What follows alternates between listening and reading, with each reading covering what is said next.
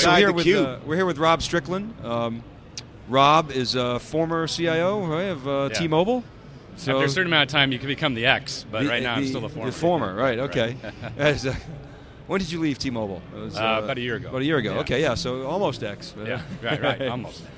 But and still also knowledgeable, still. Yeah. And somebody now you're consulting with senior executives, right? But you've got, I mean, this cloud meets big data. This big data piece is something that you know a lot about, isn't it? Yeah, I've kind of swam around in that stuff for a while. Yeah, absolutely. So maybe we can start with what you're doing these days, and you know, you're, as I say, consulting with senior executives, and what are you seeing out there? First of all, what's your practice? Do a little commercial for Rob Strickland Inc. And then we'll talk about what some of the senior execs are telling you. I want to talk about big data and how you see some of these problems being solved. Excellent. Well, first up, I think it's great to be a CIO and working on both sides of the table, if you will. So, and a lot of what I get involved with right now with companies is really helping give the CIO perspective. And let's face it, and there are not a lot of times that companies really understand what we're doing. So under the premise of it takes a thief to catch a thief kind of thing, I spend a lot of time working with the companies in and around the carrier space. And a lot of that has to do with the way that they perceive CIOs and executives want to consume, deploy, or distribute technology that is therefore consumed by the IT groups. And let's face it, I think we've talked about this earlier listening in. There's a big transformation going on, not only with big data, but also in IT departments. And I think companies now are struggling a little bit to say, how do you sell either directly into the IT department to the CIO or go around the CIO? Cloud computing and some of these new technologies have made it more available to go directly into the business units. And we used to call that affectionately shadow IT. And so now that we really have to kind of take down some of these barriers of shadow IT and kind of find a new way to work the sales channel and not sort of throw the IT guys under the bus necessarily in the process of bringing this technology to bear. Yeah, I mean, you remember the distributed computing days, right? And everybody said, we're just going to run around IT and put in all this infrastructure. And, the corner execs let it happen, I mean, because it was such a productivity hit, but then realized, wow, this was not the right thing to do. And they went back to guys like you and said, can you please help us clean up this mess? Yeah. We're sorry. Right. Here's a big bag of money. Fix this. And but I think people learn from that, don't you? Yeah, well, you'd like to think that we learn along the way, but it's interesting how much we go back to the old tricks. And so, you're right. I mean, it's kind of like, we called the old the new, and we're kind of right back in there again. Yeah. So, if you've been around a couple decades, I've been fortunate enough, my first CIO job, I was about 28 years old, so that was like 10 years ago now, right? So, look at that. Looking good. Yeah, looking good, huh? But it's kind of out with the old, in with the new, and then the more the new stuff comes in, the more it looks the same. And but the cloud computing, even the advent, we're going to be talking about thin clients again, I think, pretty soon too, right? Right. And, hello iPad, virtualization at the desktop. Yeah, and these smart devices on all the time, everywhere, really kind of gets us back into that old 3270. What do you think of the application market? I mean, I wrote a post in 2009 called the Mobile Innovation Cycle, and I was essentially referring to the SMS application on mobile. Back in the day, that was a huge success, but vertically built by the provider. But now at the Apple App Store, you have massive tsunami of apps that are essentially not part of the carriers. Right. And so you got video coming in with Netflix, Dish Network bought Blockbuster. The content market's interesting, and the data has always been there on the carrier side. Is there any insight you can share around how you think data will be used in that market? Well, what we hope is the data will be used for more revenue, right? I mean, it's all about really making money at the end of the day. But the challenge is going to be how do you package the applications and the content so that you're not just in the pipe business? And so, therein lies the problem, because people can go over the top on you pretty quickly. And we've kind of faced that in the tethered world. We just don't call it that. The apps have proliferated. How you get them, you can get them any way you want now. So why not in the on the mobile side? But I'm not surprised that the folks at Dish are expanding out, and NBCU, Comcast getting into content. Content still is king, and the monetization of that becomes pretty important on top of distributing the network. Is over the top now fully a done deal? I mean, that's obviously the model. It's not the owned carrier model. Is that?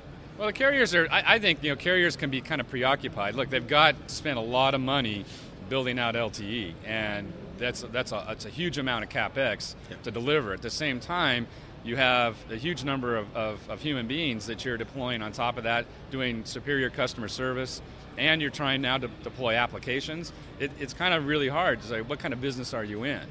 And so, I think that's why we see roll-up. Have you seen some of the LTE performance? Verizon's been phenomenal. In Palo Alto, we were pulling down 25 meg, Dave, in spots, and even in spots where it's really had one bar, 5 meg down and 1 meg up.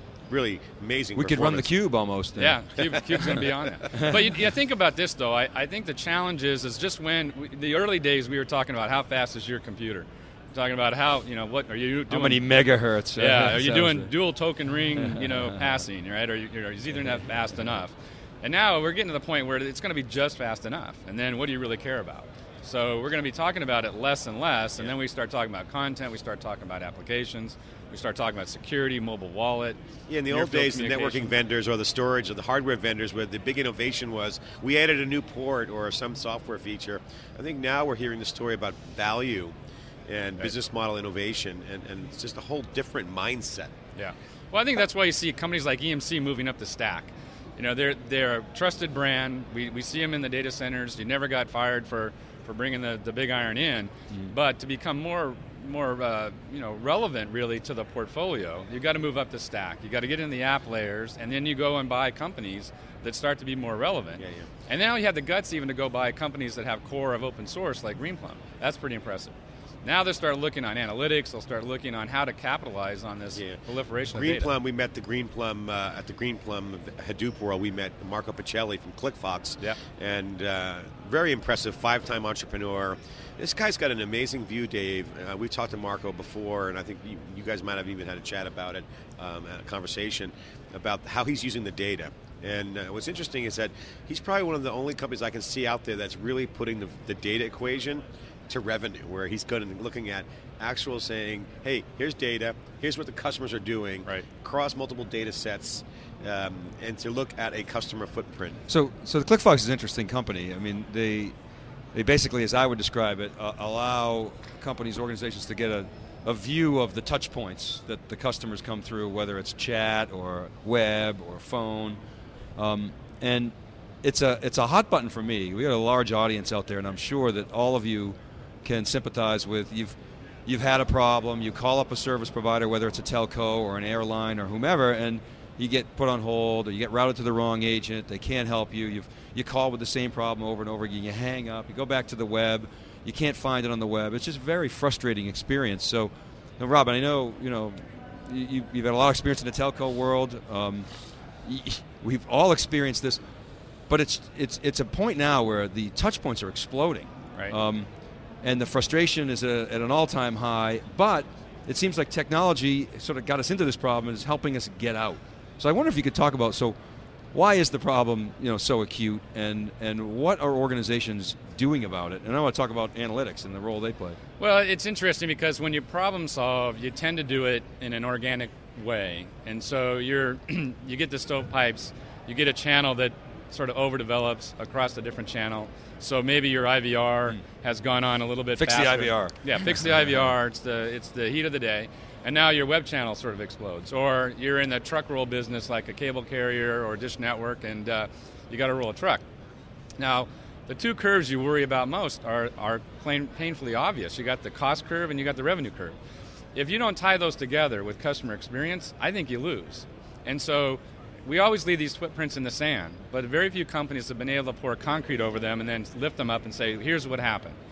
And we have these little happy trails that go through all of these systems, and we think when we program them, we fixed it.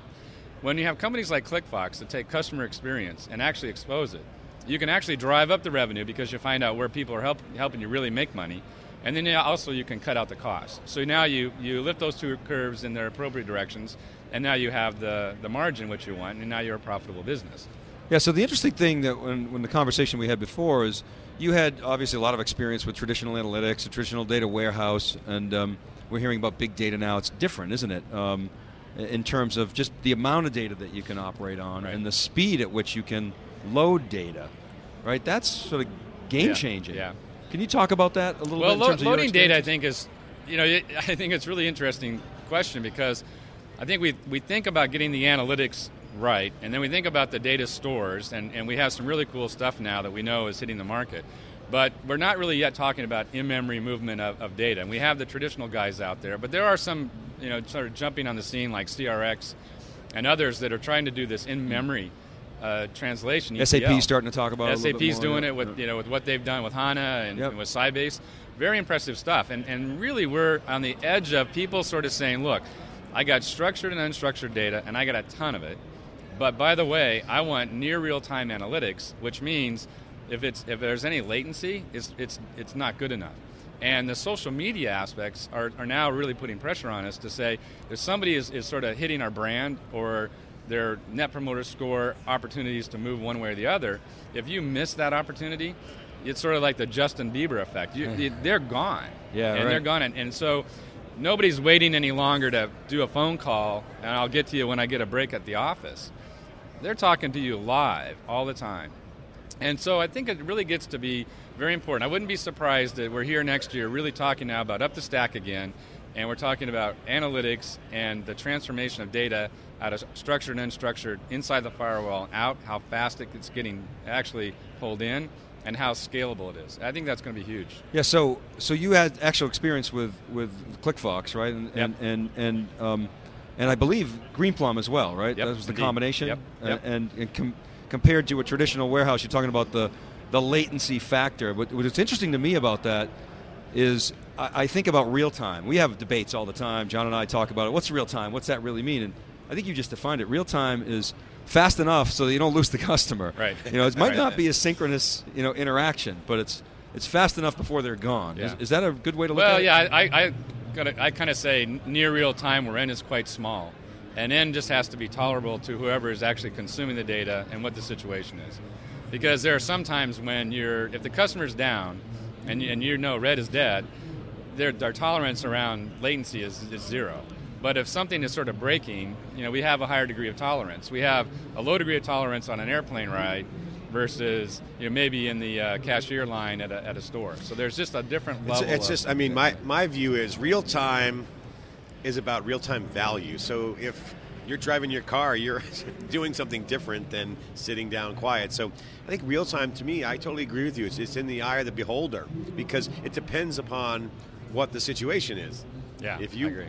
looking for real-time value, you have to be doing something in real time. So if I'm driving to in town and I want to find out where the garage sales are, that's real time. I need to get that data. Or I'm a customer, I want to find out some support. I want that real time if I'm in that situation. So, there's no one formula, Dave. I think that's where the data is interesting, and we heard that yesterday. It's how you collect that data in and make sense of it. Well, so we've had Marco said Pacelli on theCUBE a couple times, and I'm sort of curious as to what your experiences are. Is all that great stuff he's telling us true? Or what? Yeah, well, my experience has been it's very true. It really is an up-and-coming technology, and I think, again, these customer analytics are going to be really important as we sort of rocket forward to understanding that customer experience across all these channels really matters. Because if a customer comes at you from one viewpoint, like maybe the web, and you don't correlate that back to a call center experience, you really lose out to where the customer went left or right. And then, of course, I think that you see the analytics on top of now data stores and storage capabilities like we see with EMC Greenplum that really allows the business user to dynamically put things up into a data store so that you really don't get this shadow IT. I was running around playing whack-a-mole for years about the way that you could actually do these little data stores. Otherwise, you'd have to go up to the big expensive stuff. And so now there's somewhat in between that actually is in production and production ready, but it dynamically moves. So that helps people like ClickFox and Marco sort of bring their solutions to bear where people can actually start using on the business. Their time to market for that solution is measured now in months instead of years. And it gets IT off the hook for saying, hey, when you give us the requirements, we'll deliver for you. And Marco and these companies now offer this software as a service, and so you can actually, you try, you like, you buy. That's the other thing that's just amazing is that you can actually put this in the cloud, and if you really have to be on premise and you have to put it on your tiles, you can do that later, or you can do it at the very beginning. So it's very flexible. All right, we're here with Rob Strickland. Rob, thank you very much. I could go on forever with you. This is a fascinating discussion. We got to stay on time. Our next